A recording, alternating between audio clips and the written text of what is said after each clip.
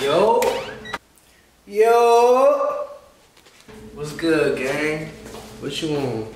Nothing much, bro. Just reading my Bible.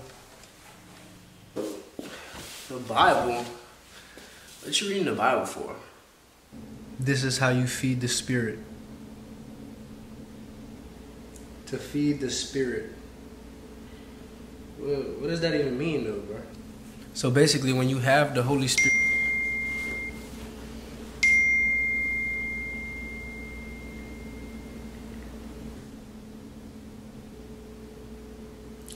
Yo, I got two females right now that's trying to chill. They said they got a lick, tree, and they had a hotel right now. What you trying to do, bro? Oh, what are they trying to do? Bro, what you mean what they trying to do, bro? They trying to get jiggy, bro. I'm trying to clap cheeks, bro. I'm trying to go crazy. What's up, bro? What's the move? What you trying to do, bro? Yeah, I'm cool off all that, bro. But you could go ahead, though.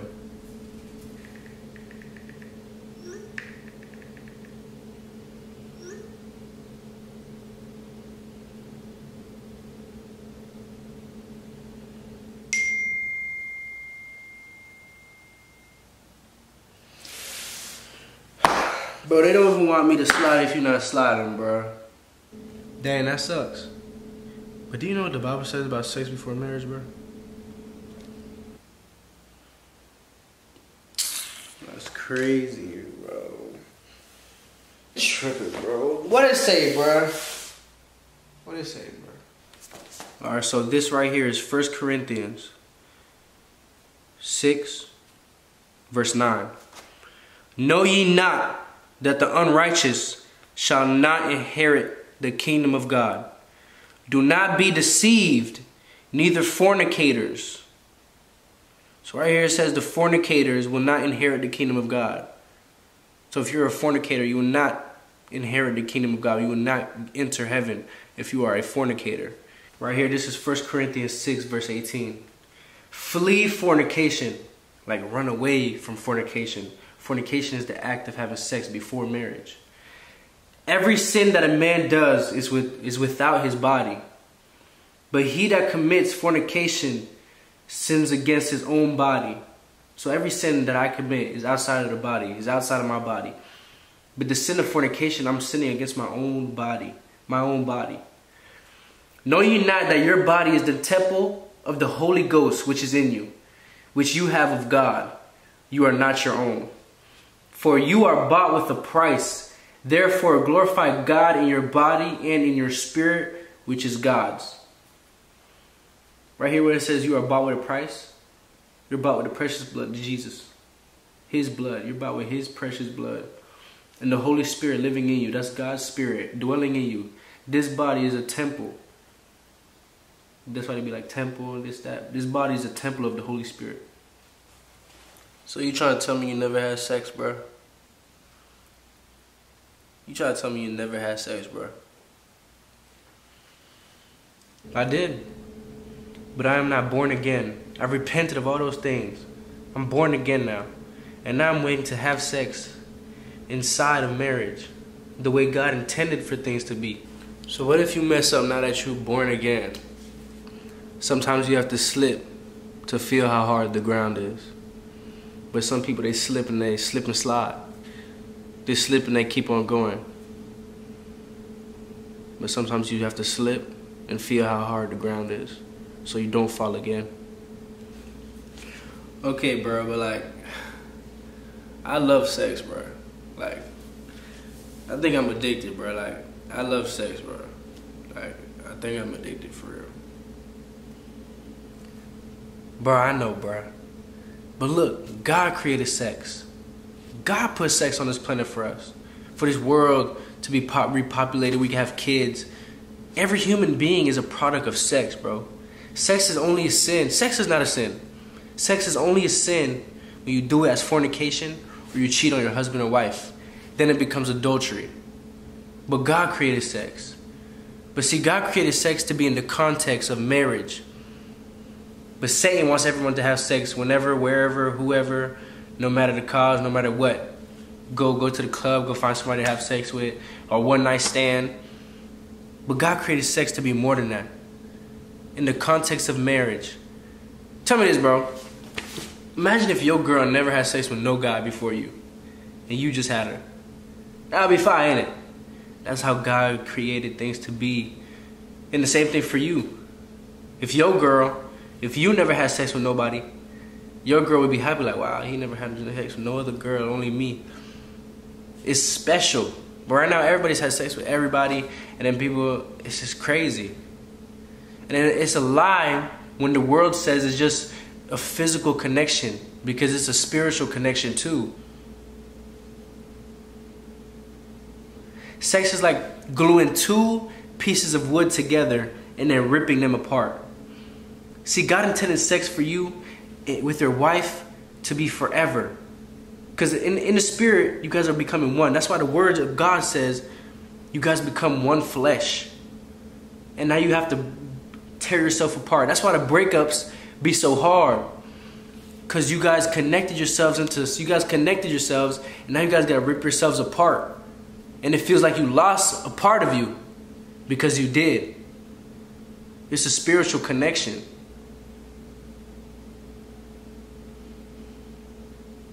See, God hates fornication. God hates sin. But God hates fornication because it goes against everything He intended for sex to be. See, God wants you to have sex inside of marriage. Because you were never supposed to break up. You combine yourselves as one and now you have to break up. But He never intended you to break up. That's why it's till death do us part, bro. See, God wants you to have sex in marriage, and the devil wants everybody to have sex with everybody. There's a whole sex going on. And it shouldn't be like this, especially in the church. See, sexual sin will cause you to lose your sight, your vision. Sexual sin will lose you to lose sight of what you're aiming for, your goals, aspirations. Sexual sin will destroy you. Sexual sin will make you act out of character. It will make you lose your common sense. Tell me when there's times you've had sex with females and you start to act out of character. You're like, what am I even doing right now? You start to think about them, this, that. You start to act out of character. Here's a scriptural evidence of losing your common sense. Samson. In the Bible, Samson. Strong. Chosen by the living God. His hair was his strength. But he was falling into sexual sin. And he had this one girl, Delilah. And she kept asking him, what's your strength? What's this? What's that? And then he kept, no. And then one day he just told her. And then boom. Chop, chop. See, sexual sin blinded him. Told her everything. And they used her to get to him. You become a slave to anything you can't walk away from. But with Jesus, anything is possible. This is why we need the Holy Spirit. See, our natural sin nature, of course we love sex. And our natural, we all have desires we should not act on. It's not wrong to have those desires, but once you act on them, that's when it becomes sin. That's why you need the Holy Spirit living in you, and then you live by the Spirit and you don't live by your flesh. Because the Spirit will never fornicate. The flesh will fornicate. The Spirit will never commit adultery. The flesh commits adultery. That's why you got to walk by the Spirit, and you will not gratify the desires of your flesh.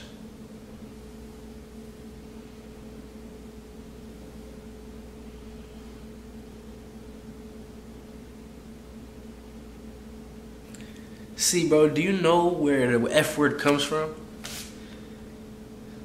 Fornication under carnal knowledge. Fornication under carnal knowledge is where the F word comes from.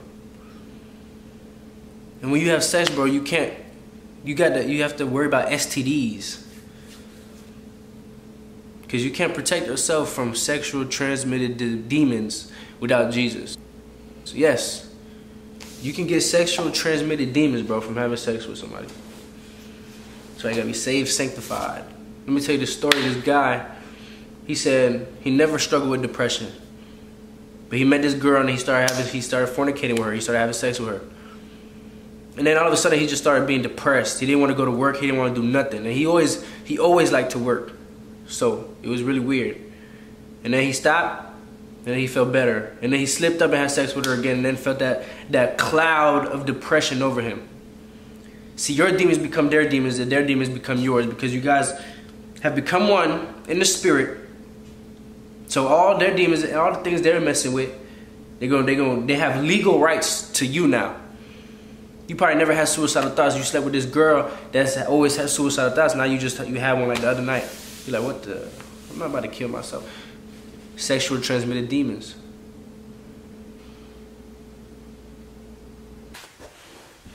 See, and that's how you can get soul ties too, bro. Yo, how do you know if you have soul ties though? Like, how do you know if you have like some soul ties? Cause I feel like I got some for real. And some ways you can know if you got a soul tie is one, you just constantly think about them. The relationship could have been done probably like 10 months ago, 4 months ago, 1 year ago. And you're just constantly thinking about them. You can't get them out of your mind no matter how hard you try. Two, you could be with somebody new and all you're doing is thinking about them. You visualize yourself with them. And you feel like you can't move on. You feel like you're still stuck with this person. No matter how hard you try, no matter how hard you try to be with other people, you just keep thinking about the other person. You just feel like you can't move on. You feel like you're doing something wrong. You feel like you shouldn't be doing this. You just can't move on. Three, you visualize yourself with them, and you want to get back together with them. You visualize a future with them still. And that goes back to the thing I'm talking about with common sense. Because you've probably seen a relationship where it was so toxic, but they just won't break up. You're like, why won't they just break up? Because they can't. I'm telling you, they're combined already spiritually, so they just feel like they can't leave each other. A relationship that's just so broken, and they're probably just abusing each other. There's abuse in the relationship, mental abuse, physical abuse, and you're like, why doesn't she leave, or why doesn't he just leave? What's wrong? I'm telling you, they're connected as one. And they lose their common sense when sexual sin is involved, bro. You lose your sight, you lose your vision, you lose your eyes. You can't see what's right in front of you. But once you break up with that person, you're like, okay, yeah, I'm never going to go in a relationship like that again. I've learned, this was a good lesson, because your eyes are open now. You broke the soul tie, you're away from them, you're over them, and you're like, why was I even... You see that you had no common sense. You're like, why was I even taking that? I'm never going to take that again. Because your eyes are open now. And some other ways you can know if you have a soul tie, bro, is just if you truly feel like you have a soul tie.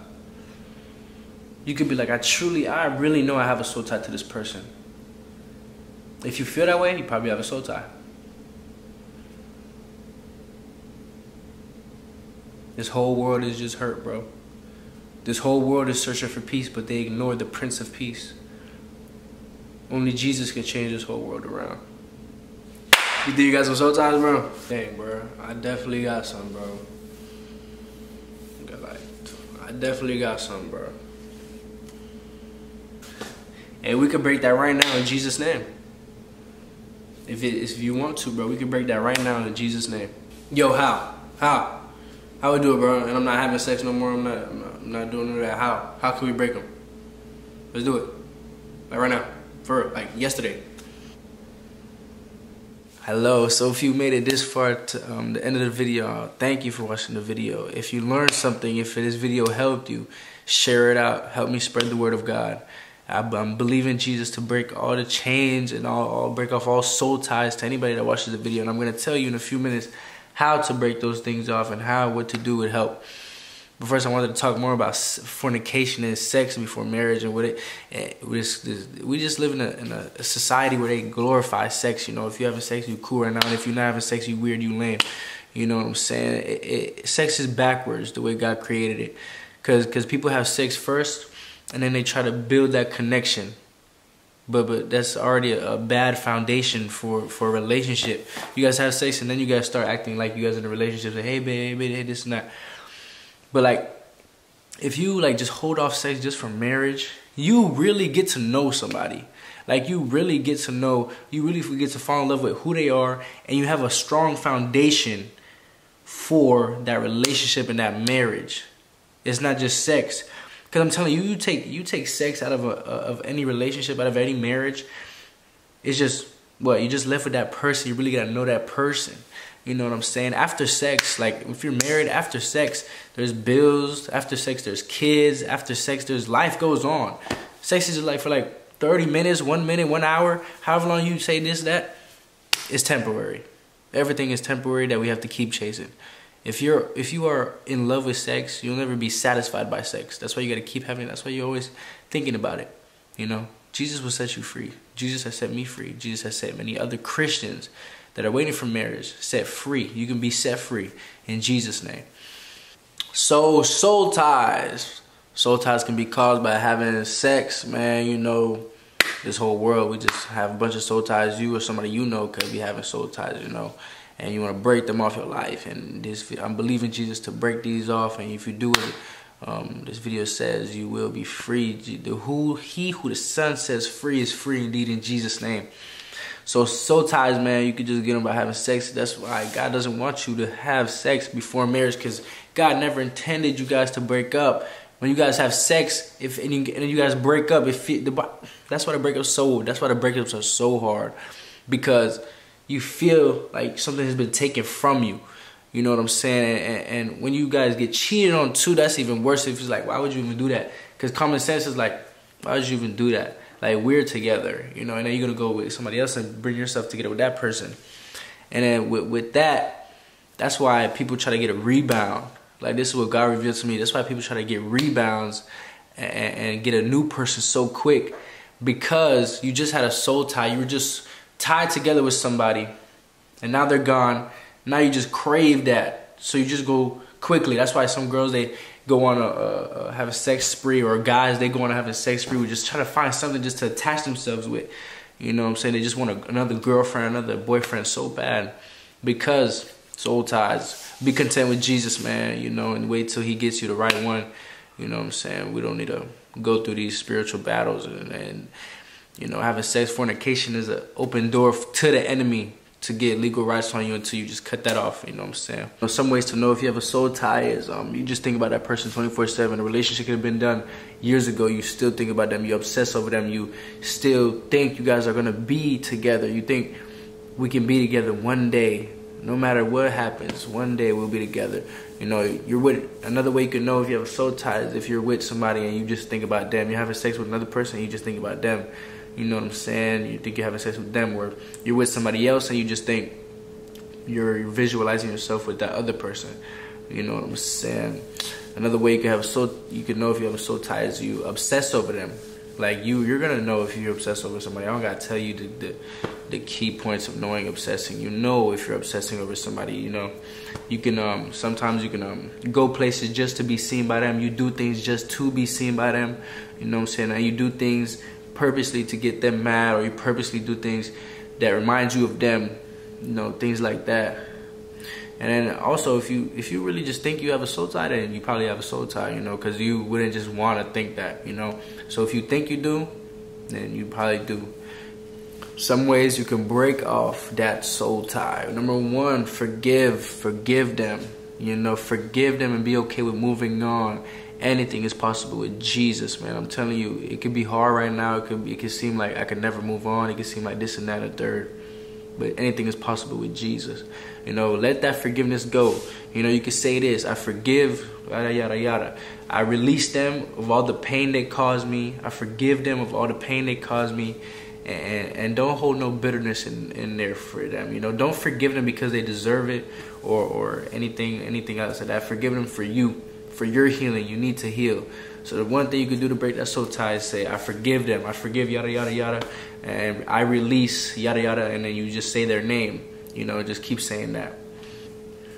Another good thing you could do is throw away anything they gave you. Any gifts, anything they gave you. Demons can latch on to gifts and objects. So anything they gave you, anything that reminds you of them, you could just throw it out away. And say, I release this person. I release it, yada, yada. I forgive this person.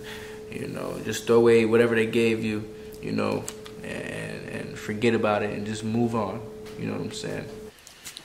Also, cut them off. Just burn that bridge. No bitterness, no hate, no unforgiveness. You just How are you supposed to heal if you keep cutting open that wound? You know what I'm saying? You gotta heal. So I would say cut them off.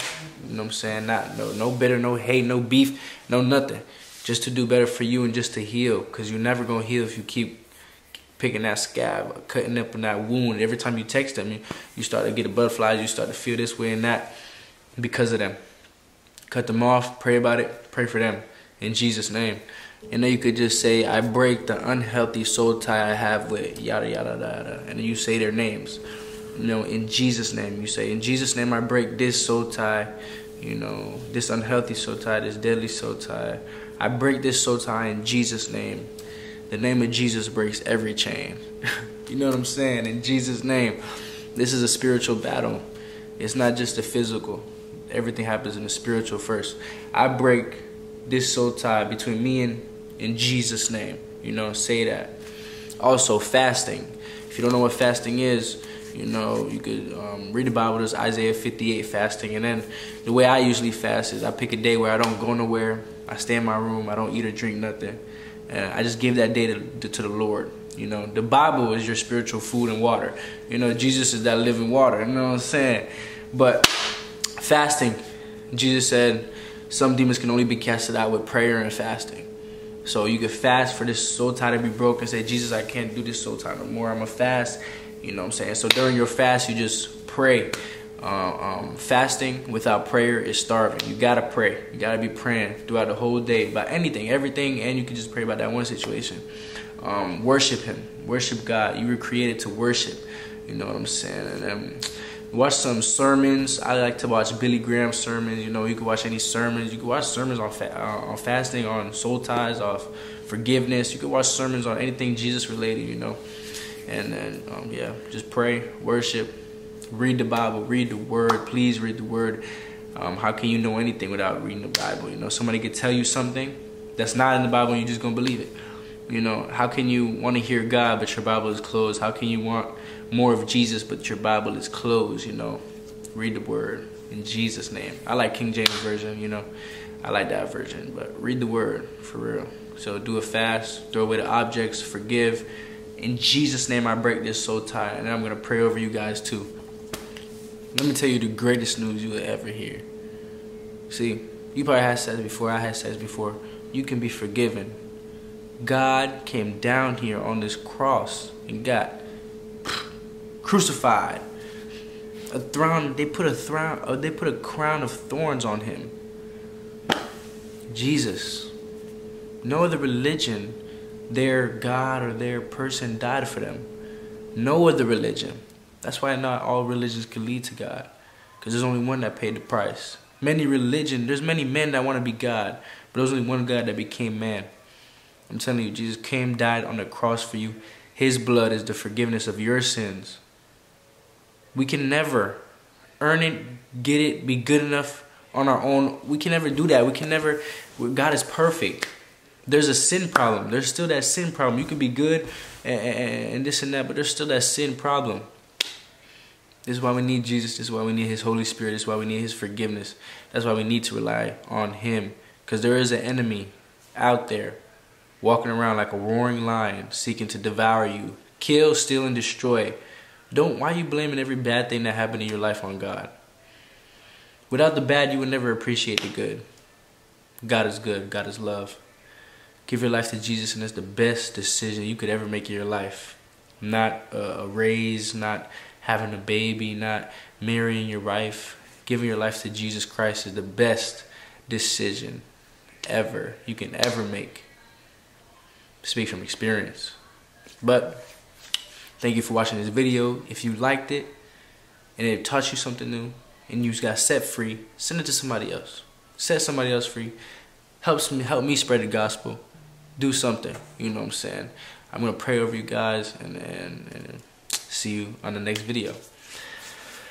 Father God, I thank you for your grace and your mercy, Lord Jesus. I thank you for saving me. Father God, I thank you for everyone listening right now, Jesus. I thank you for everybody right now that's listening, Lord. And I pray that you continue to use them for your glory, Lord Jesus. And I pray that you break every soul tie that this person is dealing with, Lord Jesus, that they want off their life. I break that soul tie in the mighty name of Jesus. Every chain loosened and broken in half in Jesus' mighty name, Father God. I break every word curse spoken against this person. I break every generational curse spoken against this person, Lord Jesus. And I speak life over them, Lord. I speak life and peace into their heart, mind, and soul, Lord Jesus. And I pray that you reveal yourself to them. Father, break off that soul tie that is tearing them apart, Lord Jesus. Help them come to you, Lord.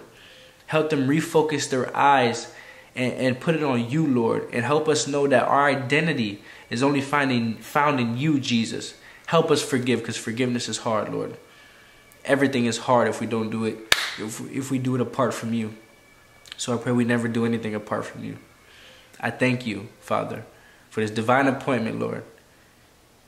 In Jesus' name I pray. Amen. All right, y'all. Y'all stay prayed up. Keep the faith. I'm going to see you on the next video, all right? In Jesus' name.